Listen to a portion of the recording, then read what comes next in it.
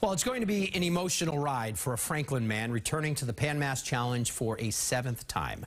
Jeff Alers will be riding in memory of his mother this year. She passed away from stage 4 lung cancer this past January. During her battle with cancer, Jeff says she received incredible care from the doctors at Dana-Farber. And he's convinced those treatments gave him more time with his mother.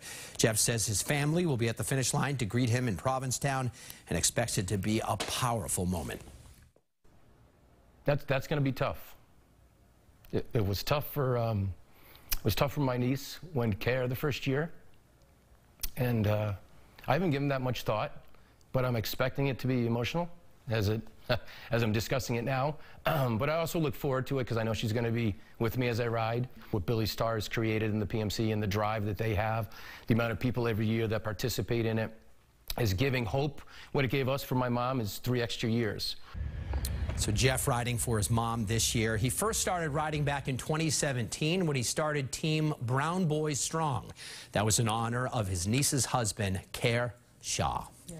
You know, so many people are so grateful to Dana-Farber. They just want to show it, and that makes their participation so special. So many personal stories, and I think it was $69 million the PMC raised last year. It's amazing. Well, could race